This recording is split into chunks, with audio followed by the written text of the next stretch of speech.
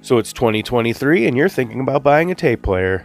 Maybe you have some old cassettes lying around that you want to listen to again. Maybe you're a new player looking to experience ferromagnetic analog sound for the first time. Or maybe just someone who likes to possess actual physical media. Whether if you're a new player or a well-seasoned cassette compadre, here's a couple reasons why you might want to buy used instead of new.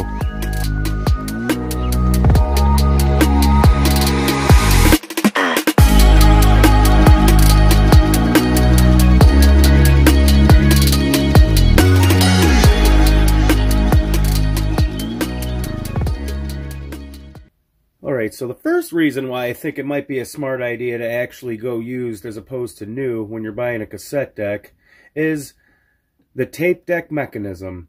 Now, this might not actually be price-wise, but generally speaking, an older mechanism is going to be much better.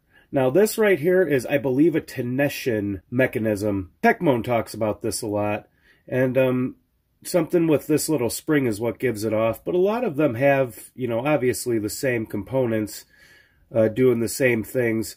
This is just kind of a cheaper one. This came out of a Magnavox, and as you can see, it has a Mabuchi motor, so it's pretty good, I hear. I guess they're being replicated and faked a lot nowadays. Now, if you remember this Sony, this is one of the very first, kind of very primitive cassette recorders. I think it was one of the first cassette recorders. But, so this has a pretty standard tape deck mechanism. But, again, it's much higher and better quality than anything that they're making now, because they don't really make tape deck mechanisms other than that one Tension brand. I think it's called. I'm probably butchering that. Forgive me if I am. So, and maybe we'll go ahead and run through actually what the tape mech does. So as you see here, there's a lot of components. We'll start out with the front here. This is your playhead. This is what collects the information from the ferromagnetic tape going across and actually makes a signal out of it and sends it back to your amplifier. This is your erase head. Now this, as you can tell, because it swings down out of the way, that means it is a permanent erase head. And it's not really as favorable as something like this. Even this, you know, primitive old Sony has a standard, I believe it's called an AC, but as you see, no matter what, even when you're not in record, that head comes up with it. That is the erase head. And now we are talking about the Philips compact cassette, which is the proper name for tape, or for a cassette tape. And part of, you know, their thing in doing that, was a lot of tape formats before this. But one thing that kind of is special to them is the tape head actually moves up to meet the tape, and then you have the pinch roller pinching between the capstan. So I had pause on, so that's why the capstan didn't go up. So here you see the pinch roller gets pushed up against the capstan, and the playhead also rises up to meet the tape. Now, I feel like one of the negative things of having a permanent erase head is I feel like sometimes this can kind of get caught, you know, maybe get dirt down in there and stuff. And therefore, you have your tape going right by your erase head and can mess up your tape. Kind of hard to see, but there's a tiny little spring down there that actually holds that erase head down, as well as this spring right here, which holds the whole mechanism down. Going around to the back, we can see the motor, the flywheel, and then the wheel for the mechanism itself. There's usually two belts, one going from the motor to the capstan and then capstan to there. Pretty much standard for a lot of these. If we look at something like this old Walkman style Wilson, you can see here that there actually is no erase head on this one. But one thing it does have, automatic stop. So now number two why I think buying used is good, and that is the price. Mainly going into thrift shops and stuff like that. Maybe buying off a Facebook Marketplace, stuff like that. What that allows you to do is you can actually, for very cheap, you know, kind of break them apart and learn to fix them. You can get something like this bag of belts, which I think I paid $10 for.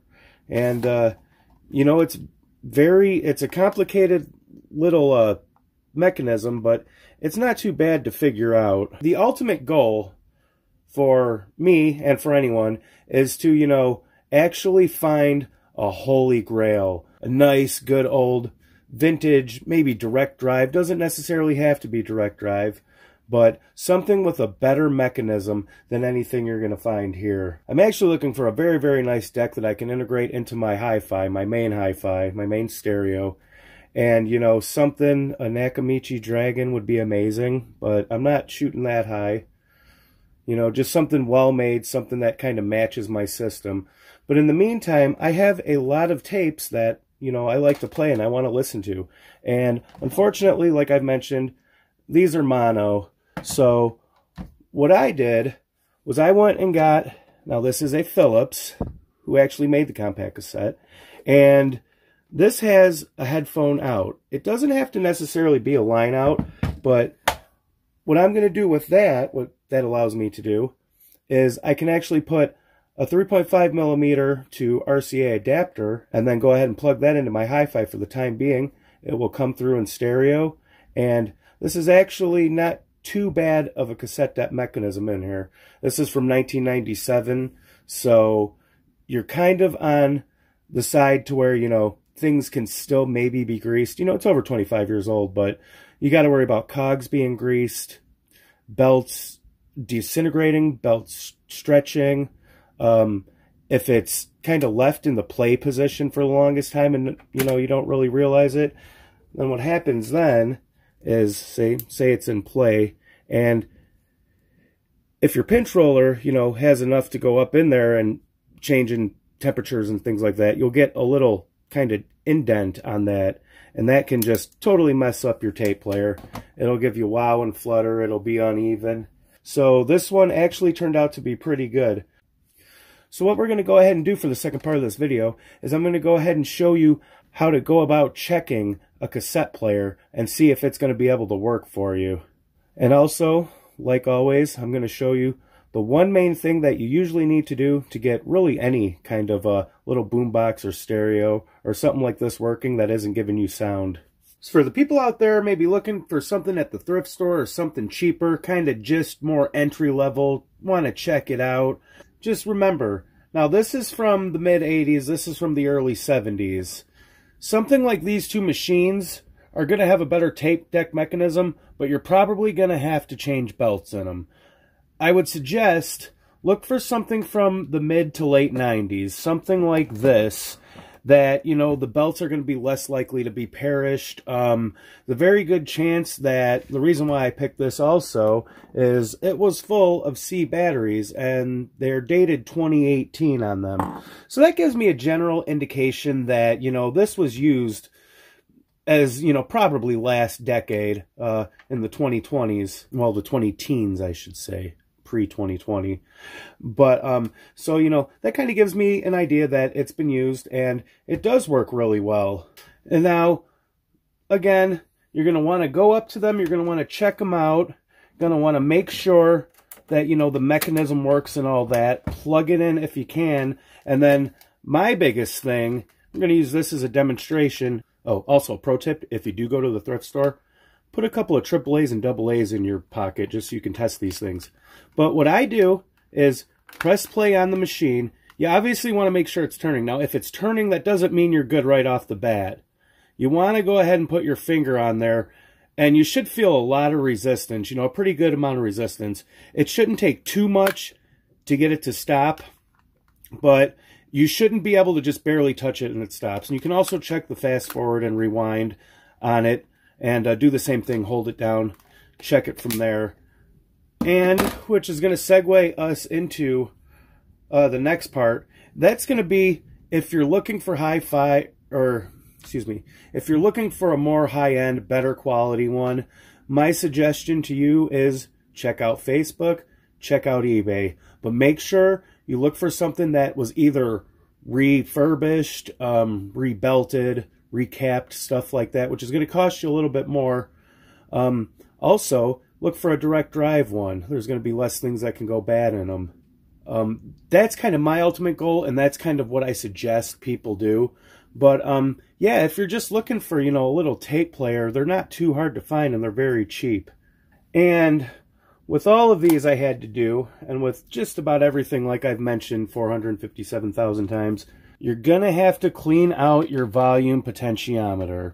So for this is the only thing I'm going to do with this. I'm going to clean the potentiometer, and I'm not going to go too much further because I have learned that it's actually very easy to kind of mess these mechanisms up. You might go in there thinking that a belt is loose,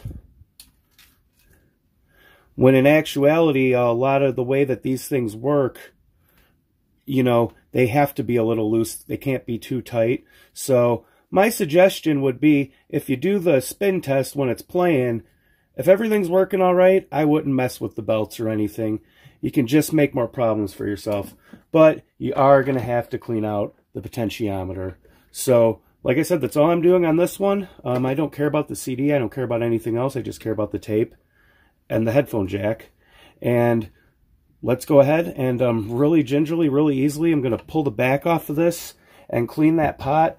Show you how to do it. I have a couple other videos showing you how to do it, but for redundancy, we're going to do it again. And I absolutely promise you, I'm not going to make you watch a horrible time lapse with loud music. I'm not going to do that. I wouldn't do that. I'm going to do it.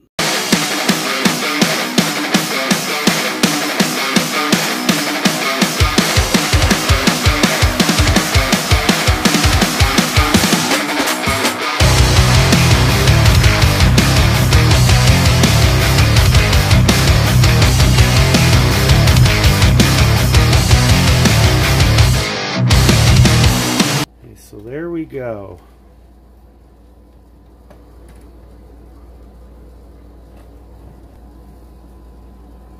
Okay, so this right in there, as you can see, that's the bottom of the potentiometer. And it's kind of hard to see, but you can see there's a little hole there.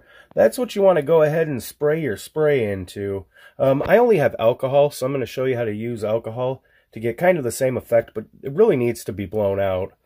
Now I can see where, I think this was some guy's fishing radio he took with him fishing, or it was on a construction site maybe, or something that was dirt, somewhere, you know, around somewhere that was dirty. And you can see where all the dirt kind of fell through and is kind of just congregated right there on that little board that holds the potentiometer. So that's definitely why. I forgot to show you, but I'm sure you would believe me, but I wasn't getting any noise or any sound out of the speakers, unless if I kind of twisted them around, and it's just classic symptoms of a dirty potentiometer. So I'm going to go ahead and do that, and kind of taking a look on the inside, and it seems pretty well made, not too bad. There's the tape deck mechanism down there. Like I said, I'm just going to blow this out. I'm not really going to mess with any of that because everything looks good.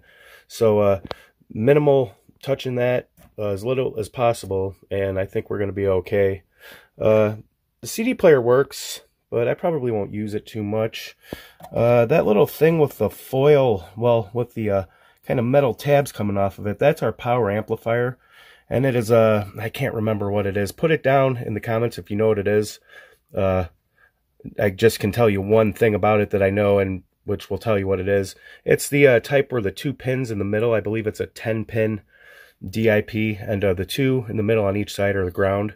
I think it's like a TDA 2822 or something, but which is better than the other little proprietary ICs that are used only primarily for a tape deck with a single speaker, and then they kind of, you know, on them they would mock stereo or pretend to be stereo by running a mono signal to both left and right channels. But I digress. So I don't know how well you're going to be able to see this, but I like to take these little syringes that they give you for giving your dog's medicine, or they even come for giving kids medicine. That's why we have them. But what I'm going to do is I'm going to take this and just kind of spray some on in there. And then work it around a lot until you hit both stops. Then just kind of wash and repeat. You want to go right into that little slot right there. And like I said before, don't worry, it's just alcohol. You can let it sit for about an hour, or you can blow it out with some, with some duster or something like that. I don't even know if it's in frame anymore, sorry, but I think you get the idea. So now another good thing to do, and I'm going to use this to demonstrate so we can see it better, is take a Q-tip, and I'm using 91% isopropyl alcohol. 91 or above, if you can get it above 91, is definitely the best what you want to use. But you want to go ahead and take and put some alcohol on there, and then go ahead and clean up your playhead. Just kind of go around in a circle. There's going to be these little tabs here. Try not to pull it on there too much to get the little cotton particles stuck in there. If you want to, you can clean your erase head too. Clean off the capstan, clean off the pinch roller a little bit. You don't want to go too crazy. And then don't go crazy cleaning in these inside gears and stuff. You don't have to worry about that. These have grease on them, which would be a miracle, you know, if they're still around. So if anything, maybe take the special type of grease for that. Google it, I don't know what it is. And grease that if anything. But just figured I'd show you that. Alright, so I have it partially put back together. Let's go ahead and see if that helped anything at all.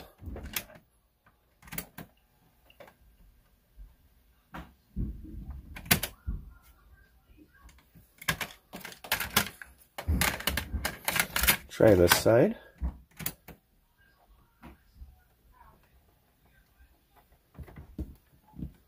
Oh, we're not on tape. Okay. Moment of truth. Volume is down.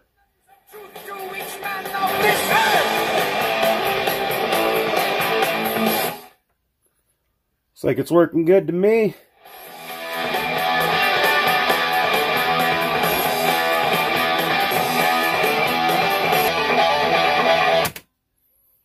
Nice. Success.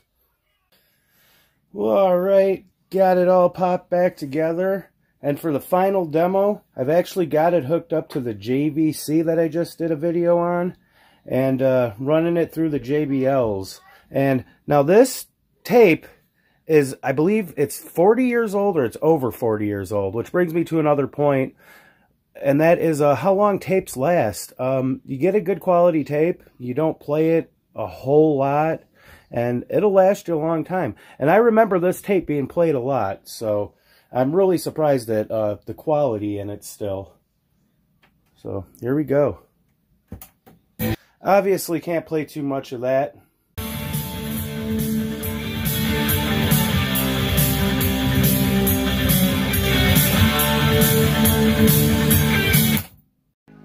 So there you go, guys. Sorry it was kind of short and kind of sweet there at the end, but you know, I can't play too much of that. I just kind of wanted to show you how old original tapes actually sound. And this was definitely a success. If you have any questions or comments or concerns, go ahead and leave them down in the comments.